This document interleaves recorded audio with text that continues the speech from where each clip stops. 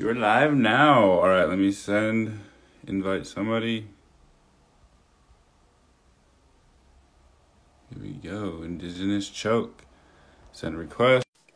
So, hello everyone. Thank you for joining me. I've been having some technical difficulties with my recording lately. So today I'm going to have Indigenous Choke come on, who's a native MMA fighter from I'm not sure where. But he's living in San Diego right now, so he'll be hopefully joining me shortly. So yeah, thanks for joining me. Hello. Yeah, so he should be joining me shortly, and we'll have a discussion on hopefully a couple different topics.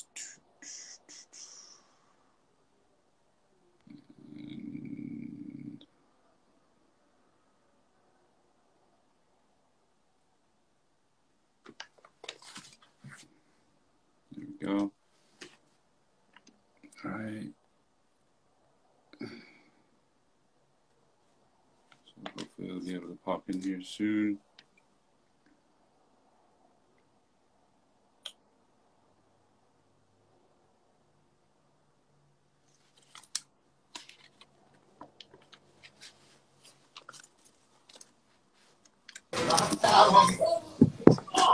Yo, yo. Hey, what's up, you guys? Hey, man, how's it going? Thanks for joining me. Oh, man, what a long day. We were supposed to start at 4. I'm sorry, you guys, Oh, it's but all good, dude. Shit happens. super busy, yeah. Shit happens, man. Thank you for joining me. Thank you for taking time out of your day to join me, man, and talk about some topics and get some stories out. Oh, appreciate that. Yeah, man. All right. So, if you want to go ahead and introduce yourself and then tell us where you're from, you know what I mean? What tribe you're from, if you grew up on a res or anything like that. Yeah. Well, my name is Corey Peshlakai. I fight and train out of South Shore Jiu-Jitsu. I'm actually here right now. We're getting ready for some 5:30 striking and grappling at 6:30. And then, I'm from the Navajo Nation. I'm full-blooded Navajo. Like Nice. Dene. And my 4 clans are Klilichini, Totsoni, Kiani, and Tabahat. And my family, like my mom's side, she's from Indian Wells. And my dad's side of the family is from Klagato, which is like Okay. more up north, yeah. Hell yeah. All right. So I'm from up Mendocino County. I grew up on the Pomo reservation. I was adopted from day one of my life by a full-blooded Native American woman. And actually, I just did the 23, our ancestry thing. So we'll see if I find out anything of what I am. You know what I mean? I don't really know yet, but yeah, I'm still pushing for native voices to be out there, man. I don't care if I'm not technically native. I still grew up on the res, and I feel it in my heart. You know what I mean? Yeah, brother, I feel you, man. It's like the medicine wheel, man. You know, we're all one nation, all of us together, you know? Exactly. But that's cool that you said Pomo though, because that's where I used to live, was in Santa Rosa, and I used to train with Dave Terrell up there. Yeah. You heard of that? Yeah. Yeah, Right Tyler. by The homie Tyler sent me your page. Yeah. Oh yeah, okay. Yeah, I remember you saying that. Yeah, that was cool. Yeah, he I told him what I was doing. He immediately sent me your page, so I was like, yeah, I'm gonna tap in definitely. Yeah, that's what's up. Yeah, Tyler's a good guy, man. He's right now he's doing for the We Defy Foundation, and they're doing like that whole thing with the veterans, like PTSD, and how they're getting help through jiu-jitsu too. Like, Super dope, dude. Yeah, Tyler's a pretty cool ass dude. I love it, and he's really good at jiu-jitsu too, man. He has a pretty good leg lock game, you know. Yeah, I support him fully, man. I love watching everything he's doing. All right, let's jump into this. How do you feel about natives getting more involved in like politics and stuff? I don't know if you follow politics much. Before I was kind of against it, but to be honest, I think it's important for us to start getting changes in just like for natives. You know what I mean? And to get changes in native country. Oh yeah. Well, I don't know. Like, I'm not really too knee deep into that. Hey, what's up, brother? I'm like not too deep because I'm always at the gym. I'm always training. I'm always focused on like the next match or the next tournament and whatnot. Absolutely. But it is very important for us to be involved. Because we see things like a lot differently than most people see them. Especially like being born on the res. I noticed that when I moved to the city is like like my view of like seeing things is a lot different than most people, you know? And they always say, man, you're so grounded, you're so like spiritual, but it's like, I feel like that's how we should all be, you know? Yeah. Cause like when I grew up, like I learned how, like I was born like in the Hogan, and, you know, like we were like always setting up the tipi, always praying, you know, and then I remember my spirituality really woke up before. It was when I was working at DXL, and I quit my job and I went to Standing Rock, like, and I just went like fully submerged like into that whole thing, you know what I'm saying? Yeah. And that's when it made me realize how important you know, it is for us to get involved with that, because you know, I feel like we know what's best for our Shamasana, you know, our Mother Earth, our Earth, and you know, we don't let the interest of money really get in the way of things. Absolutely. How many days were you out at Standing Rock? Man, like the whole winter.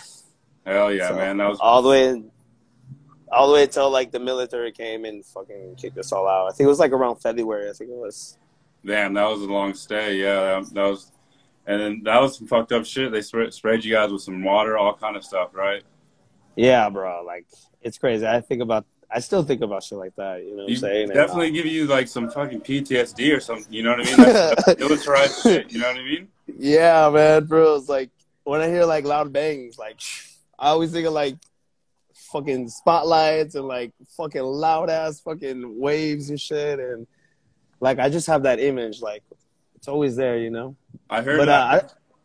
I feel like I don't have it as bad as other people though. You know what I'm saying? Yeah. Because I get my, you know, through training, I get it all out, and you know, Absolutely. when I was up there too, I was very like, I knew I was up there for a purpose. Absolutely. To protect my people, you know, because Exactly. me as a fighter, I know I could do my best, you know. I put myself on the line for them. Yeah, yeah. So what got you into MMA? What got you into fighting and stuff? Oh man, well, you know, I would always fight my cousins and my Yeah. brothers growing up, so it was like, Yeah. but what really got me involved with like MMA and jiu-jitsu was I was 248 pounds, and I was like pre-diabetic, you know, like diabetes runs big in like the native Absolutely. country, you know, growing up on like government rations and shit like that, you know, very bad, unhealthy food. Yeah. Like the water is no good out there either, you know. So yeah, it's just I was 248 pre-diabetic, and it was like a wake-up call for me. And the doctor, like, he was telling me, he was like, hey, if you don't take care of your health now, you're gonna be injecting yourself with insulin every day. And you know, I would always think of like my grandpa and my grandma, like they have to do that every day. So Yes. you know, I don't want that shit. I don't want to do that. I want to be like healthy, strong, and focused. And yeah, and then I went to my first gym, and the weight just flew off, and it felt really good, man. Because at first I would just be like in like LA Fitness or like one of the other gyms. Yeah. But I just felt like it wasn't the same for me. Like I don't know, I would just be working out by myself, you know. Yeah. And I felt like I wasn't learning anything. Like it wasn't feeding my soul like spiritually, you know.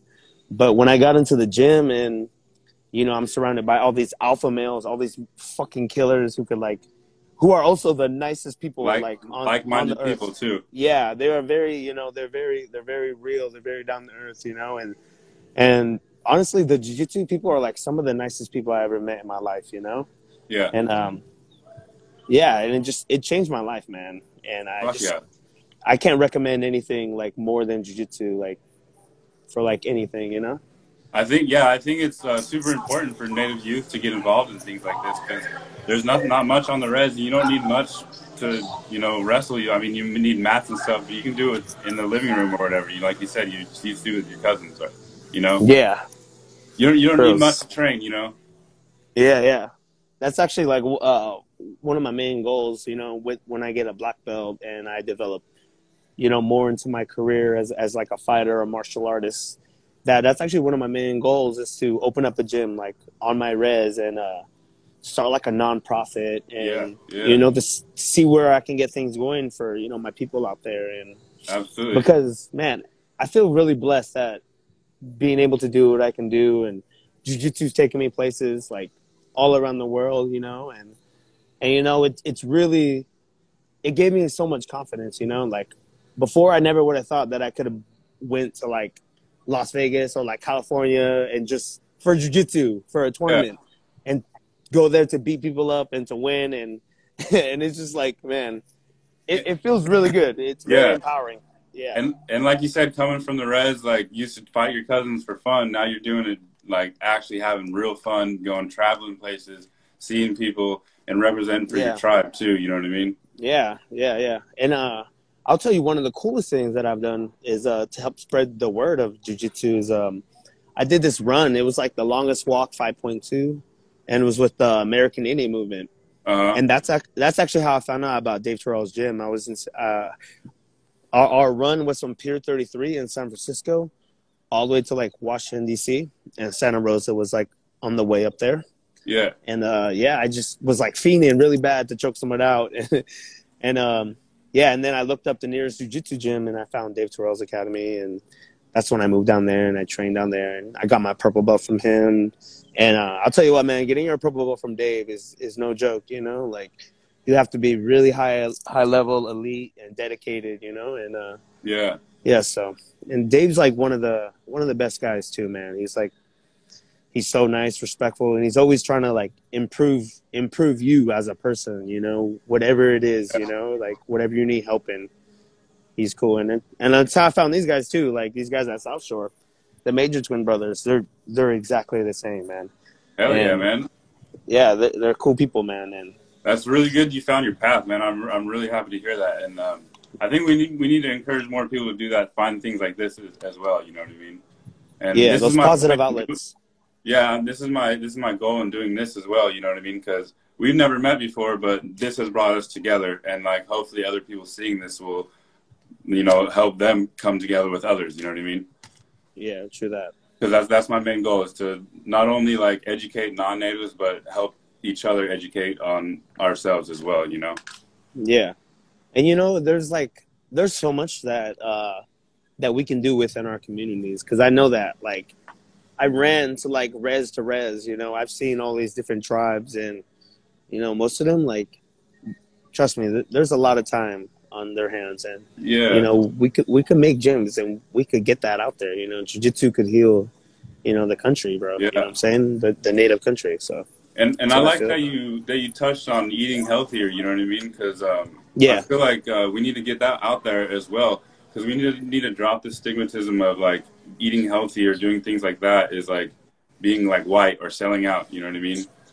yeah, Because I think that's a lot of at least on my res that was a big thing. You know what I mean? Like if yeah, you're doing that's that, you're white or you're selling out. yeah. My mom always told me, it was like, you know, we always want to feed our spirituality, but there's also like the physical too, like our bodies, you know what I'm saying, and our mental mind and stuff. And I feel like that's where I get all that, is like through working out and through my nutrition, you know, because what you put in your body is what you're gonna get out. Yeah. You know? And trust me, you're not gonna get nothing off of drinking hairspray or taking shots of Listerine or just alcohol, you know. And it's like, that's really bad. Like I remember growing up, like that's what I saw, you know. My uncles, you know, they were wild men. So, but that was also good because now I know, you know, not to do that, you know. Yeah, so. it took me a while. I mean, I never got that bad, but it took, you know, I would drink pretty heavily, you know what I mean, every time, and it took me a while to realize that like that's not what life's about. Yeah. Like recently, I just buckled down and started focusing on like myself and healing myself because and finding myself like spiritually, mentally, and like physically as well, you know, because I lost myself for a little bit. How about you, man? Do you train or what? No, dude, I'm getting back into basketball, and I'm trying to. I was talking to my friend about doing some kickboxing and stuff. I'm trying to get into something, though, man. I'm trying to do something other than sit around, you know. Yeah, I feel you, man. Yeah. Because even hiking, bro. Like another thing I love is hiking or like mountain biking. Like, bro, that shit's amazing. I love it. Because like we said before, going and being around like people, being around like other alphas, stuff like that is like, you know, it's fun because I used to play basketball and stuff. I used to, you know, hoop, and like that like the competitiveness, even though you're all there competing and like going hard, it's all like fun and like it's fun to get together and be part of that stuff. You know what I mean? Yeah, definitely, man. And there's nothing more humbling than, you know, getting your ass beat. that will definitely, you know, it'll change you and improve you as a person. So Hell Like, yeah. yeah, I mean, not like street fights or anything, but Yeah, yeah, like yeah, yeah, yeah. within like a professional manner, at a gym, like with people who are on the same, level as you. But Absolutely. You're not just yeah, out in the yeah, street going wild. Yeah, yeah, yeah. yeah, not like that. No, no. Yeah, a controlled setting for sure. Yeah, yeah, yeah. All right. Do you practice any like aspects of like your culture or anything like that, like dancing or anything like that? Is there anything that you would like to share with others, like going forward? Well, yeah, I'm definitely no. What I learned from like growing up, is always just like, toe na, like water is life, and just like my ceremonial ways. Like even just like last week, we set up our tipi and we prayed. I finally went back home to my homeland, Yeah. and I laid down some prayers and we had that tipi for like 4 generations. Wow. Yeah, it's the same tipi we had for 4 generations, the same fireplace, all in the same spot. And I got to be there with my grandma. And it's crazy now because even like my little nephews who are little, Uh-huh. they're the ones who are like helping me set up the tipi, and helping me. And it's just like, it's so cool because I remember like my uncle and my grandma teaching us, That's what and it's then all we're doing about, man. it. Yeah. It's like, wow. Like teaching each generation, you know what I mean? Keep it going, to keep it going, you know what I mean? No matter Yeah. what. Yeah. And just like setting up, tying the drum, like I'm still learning how to do that, Yeah, and yeah. I've been around that drum like my whole life. So it's like, yeah, Are it's a people lot getting different drum. vaccinated out in Navajo country? Is what? Are people getting vaccinated out there, or do you know if it's You know what? I am pretty sure that they are. I don't know, to be honest. I can't really speak for everybody there because I'm not really living there. yeah, yeah, you're right. But I know that there was a big scare within the Navajo Nation about the whole COVID thing and how we were like, we were like the most affected in like the Yeah, whole U.S. and stuff like that, and instead of sending us like medical supplies, they sent us like a whole bunch of body bags. and Yeah. like it's like we're one of the biggest things in COVID. You're supposed to wash your hands, and like you said, no clean running water. How are they supposed to wash their hands with no clean running water? Yeah, washing your hands with like freaking fracking water. Exactly, the Yeah, water yeah. is disgusting. Like you're not The washing water your is hands. terrible. Yeah, yeah. Most of the water out there is like we use that for like for livestock or like our plants, like Yeah, farming and whatnot. Yeah. But yeah, that's definitely not drinking water out there. I wouldn't. yeah. I mean, but when I was younger, I did drink out of it. I did drink out the hose. So Oh, out of the absolutely. well, you would pump it. You Damn, still that's there? wild. Oh, okay, gotcha. Yeah. Oh, sorry, am I lagging? And I had one more question I didn't send you. How do you feel about Native American mascots being used, like the Washington team just changing their name and stuff like that? I can't even. I didn't even hear what your question was because it's like How do you feel it's about like all how do you it's not good signal. how do you feel about Native mascots being used? You Hello? keep cutting out a little bit on your end? Could you hear me? Hello? He keeps cutting out a little bit, so hopefully we'll get him back right now.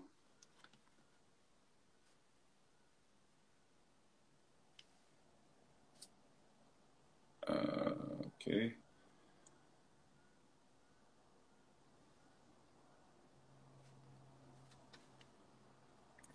So, oh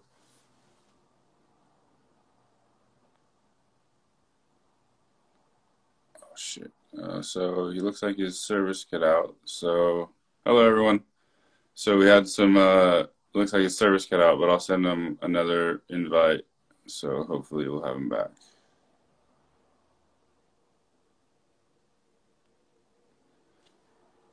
So hopefully we'll have him back. If he doesn't come back, thank you everyone for joining. If anyone has any questions, go ahead and pop them through. If anyone wants to come on and answer some questions and have a discussion, that'd be dope. Just hit me up in my DMs. I'm going to give him a couple more minutes to try to come on. If not, I'm going to pop off.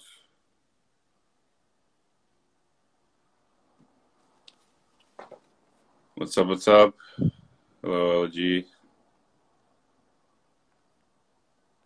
So yeah, we'll give him a couple more minutes. Yo, what's up? Oh, okay. We're back. We're back. All right. So I was asking, how do you feel about native mascots being used? Oh, bro.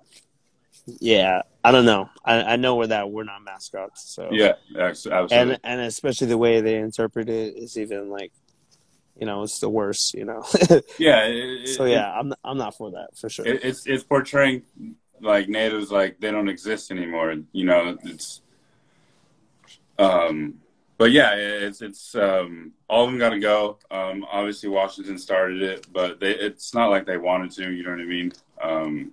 And a couple others have to go. I know a bunch of like high school teams use them and stuff like that, but it's Yeah. hard, man. It's really hard because they think it's honoring it, but it's like the exact opposite.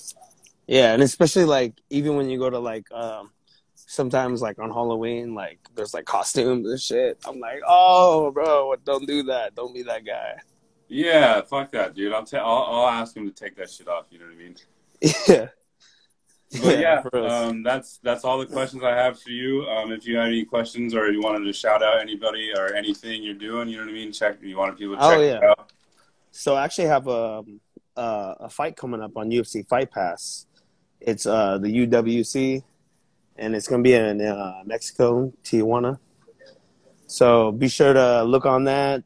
Keep an eye out for that, and also I want to give a shout out to the gym that I've been training at, and these guys are really good. They've been looking after me. Some solid fucking jiu-jitsu here. Hell And yeah! we actually got a Muay Thai class going on right now. So everybody go give them a follow, check them Yeah, out. yeah. And then right here, this is one of my professors right here, Ronnie. What's up, brother? What up? What up? What up? Thanks for coming on. How's it going? Good. How are you? Thanks for joining us, man. We're having a discussion about Native topics, About what? about Native American topics. Oh, this is my man right here. Hell yeah! Hey, these guys, man, they've been looking out for me. And my boy right here, Sean. All right, right on, man. We'll go give you All guys right, a brother. follow. I'll rub it down. Hell yeah! Thank you. Have a good one. I probably couldn't hear it because they got the music blasting Yeah, I right know. now. Yeah, It's but yeah, like thank pretty you for loud. coming, It's man. pretty. Everybody's gonna.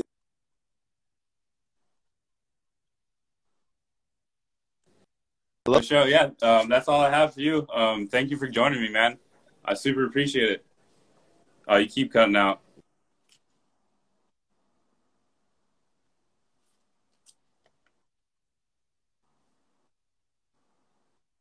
Yeah, thanks for joining me, man. I super appreciate it. Thanks for taking your time out, and really appreciate everybody joining us. You know what I mean?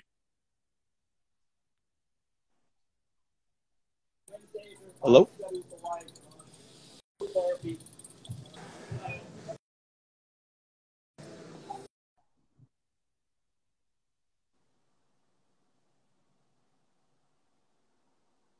All right. So he's cutting out. Thank you, everyone that joined and watched. If anybody wants to come on, like I said, tap in.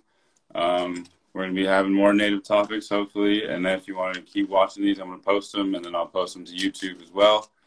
And remember, keep following your heart. And, yeah, just keep following your heart. Peace, love, and happiness.